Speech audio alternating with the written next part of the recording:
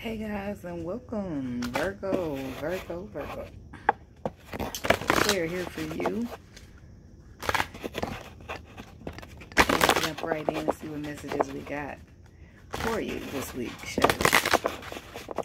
God, universe, angels, spirit guides, and ancestors. Please give us some clear and concise messages for the sign of Virgo.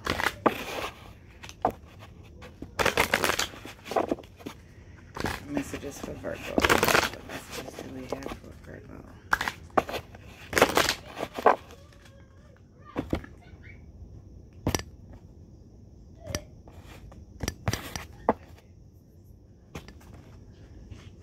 Good times.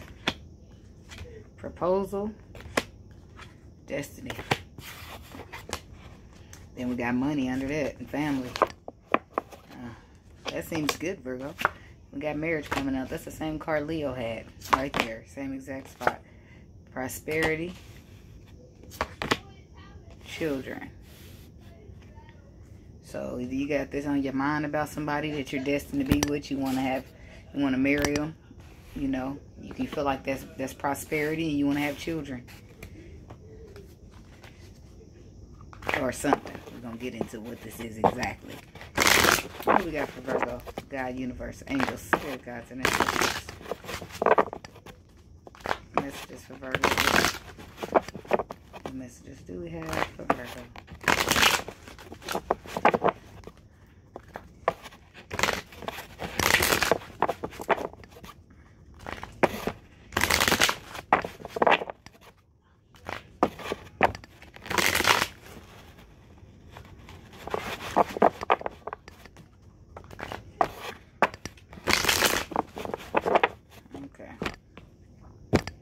Messages for Virgo. No place like home is what you're realizing, so it's time to co-create. Dive deep in your feelings. Be flexible. And did you have this over the weekend? You still got this on your mind? Okay. First card out is not for you. So, it could have been some type of marriage or something that you, some person that you, I don't know. Let's see. Why? And orphaned.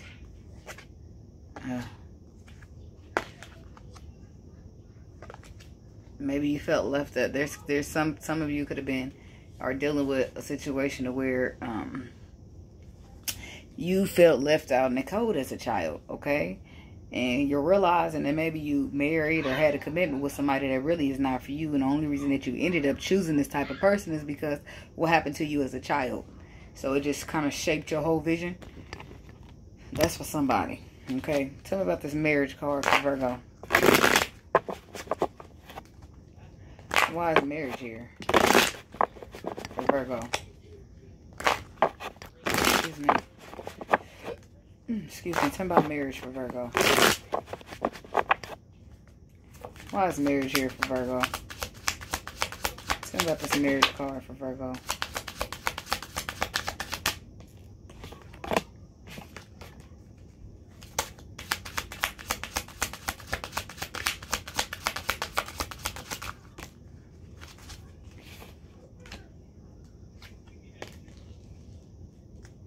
We got the Lovers and a new perspective, and then we got 10 of Swords.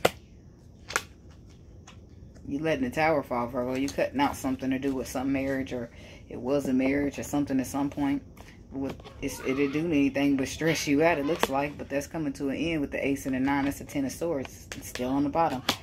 You're finding some type of truth or clarity out here when it comes to a marriage about possibly, okay, maybe it's a separation. This is the 10 of Pentacles here, but it's broken down to a 4 and a 6. Somebody's holding back that they're possibly giving to 2 in a situation, but clarity is coming out, bringing this to an end. Tell me about, with the Empress. Who's giving the 2? Or maybe somebody held themselves back from something prosperous. Tell me, the Empress just flipped over here. I don't know. Tell me about this Ace of Swords. Oh, you gained clarity about the Empress. Let's put her back. Yep. This is exactly what it is. Because, look, you gained clarity about the Empress. And now you closing out a cycle. what you thought and headed to what you know now. Prosperity. You realize whatever it was not for you. You don't understand why, though. Tell me about prosperity.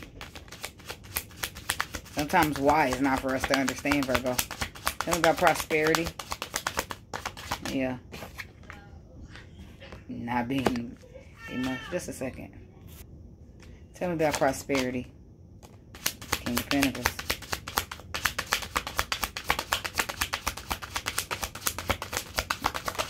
This is some tricky shit here. You don't understand why this is happening, Virgo.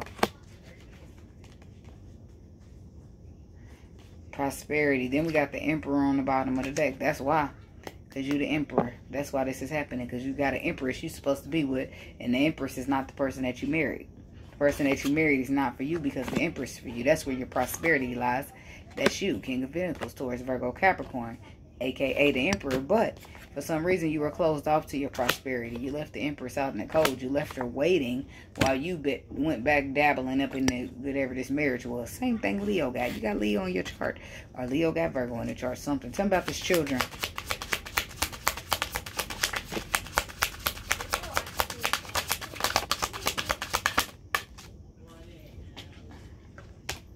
Six of Cups. King of Cups. Tell me about children.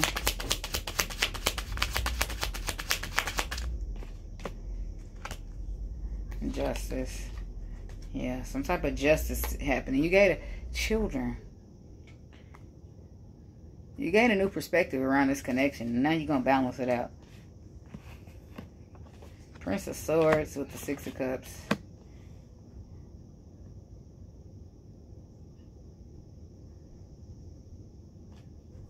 Children. Well, this is starting something new. Oh, okay. You see the perspective, and now you want to start something new here with this Empress. Following your intuition, because before you held yourself back. You had love, but you held yourself back and left the Empress out in the cold. But now you gain a new perspective that this is not for you. Now you can move accordingly. Okay. Tell me about the not for you for Virgo.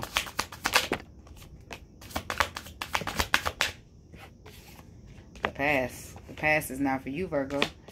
The past keeps you stagnated when the times when you need to be an emperor. You need to be an emperor. You need to be getting to this Empress. So how can you do that if you're stagnated looking back at the past? You are the Emperor, Virgo.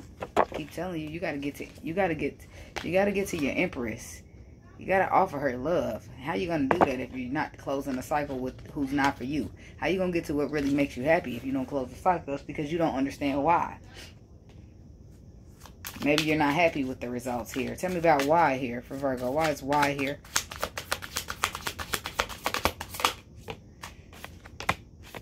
You don't understand. So you stuck at a crossroad.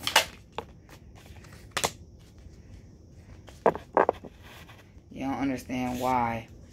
Could be dealing with a Capricorn.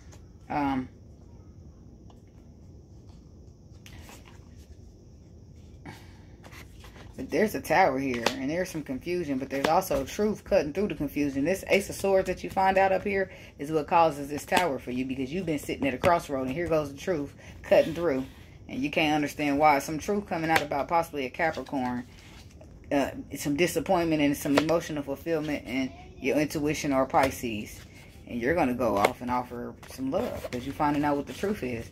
Tell me about this Ace of Swords.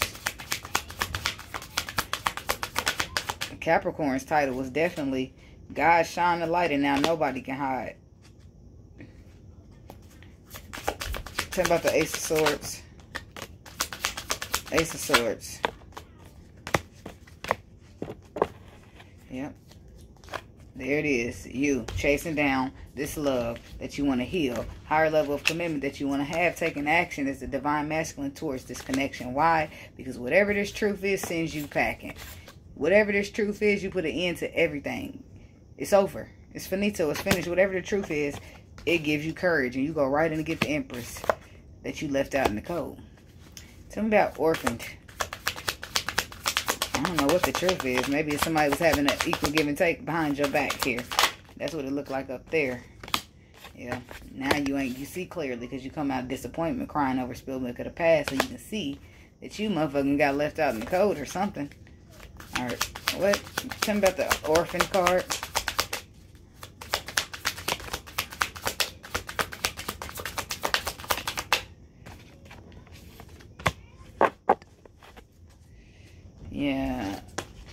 communication about deception coming in that puts you in your mind.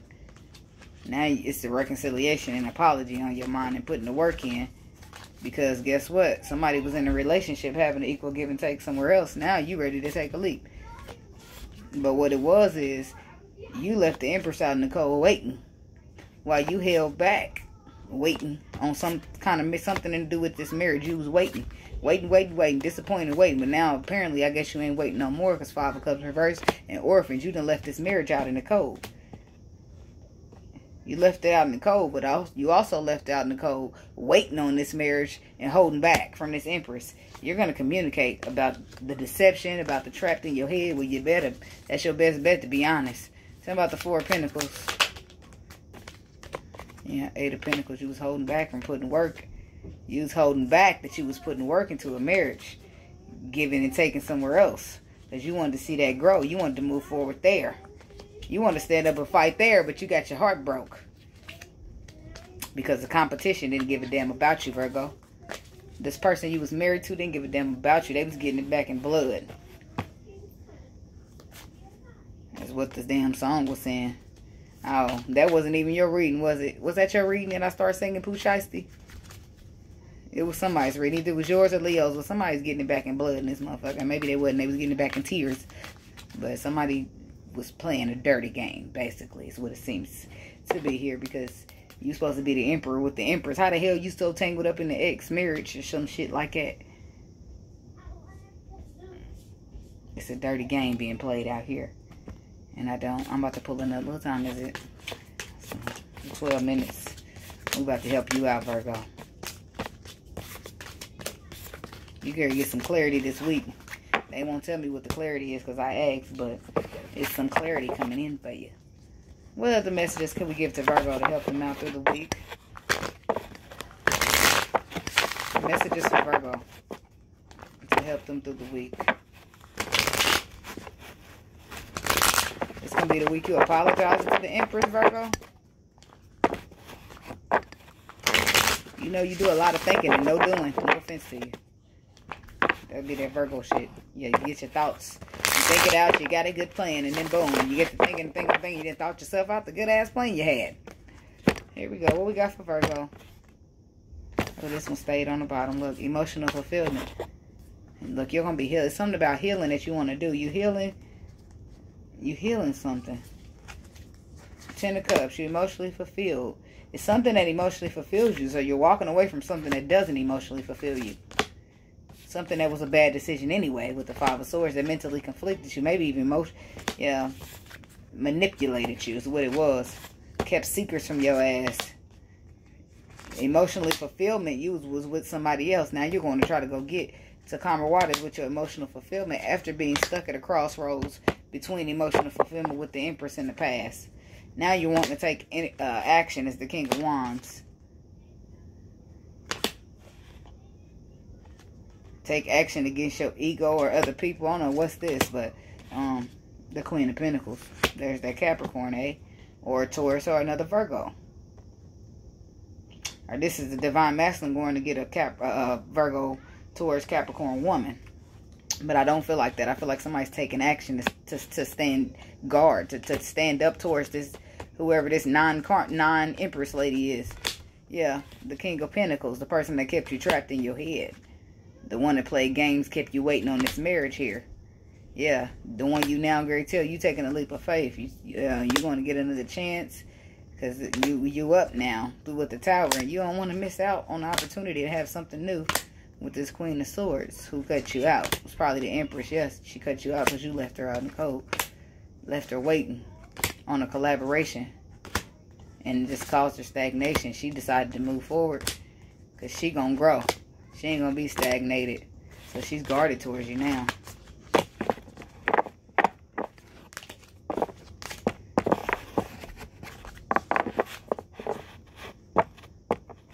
But I think the biggest thing for you, Virgo, is you just can't understand why. Why is it happening like this? Why? But it's not meant for you to understand. It's just meant for you to go with the flow. Like, we don't make the rules here. God does. The universe does. It's crazy. Just roll with it. What we got for Virgo from the Romance Angels What messages for Virgo? Do we have any romance angels? God, universe, angels, spirit guides, and ancestors. Messages from the romance angels for Virgo.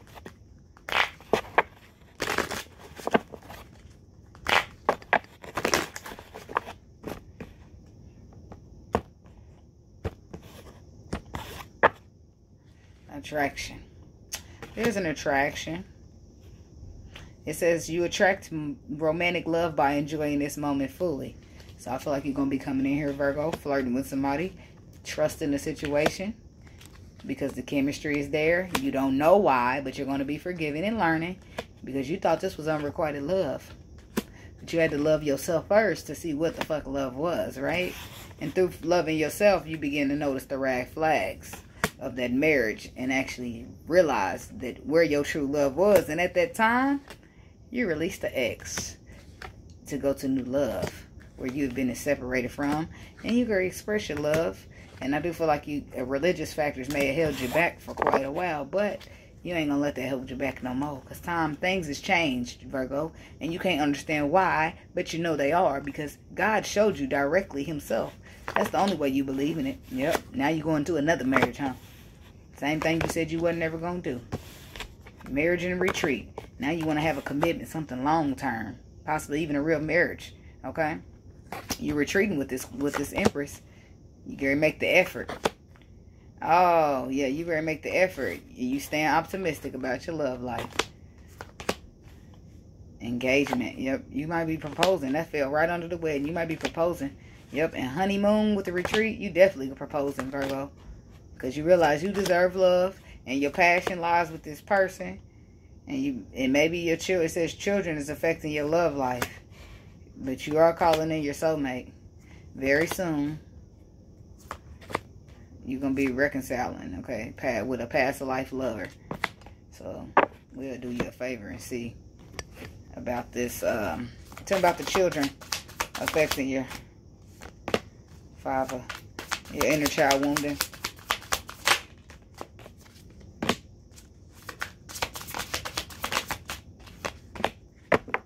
Inner child wounding.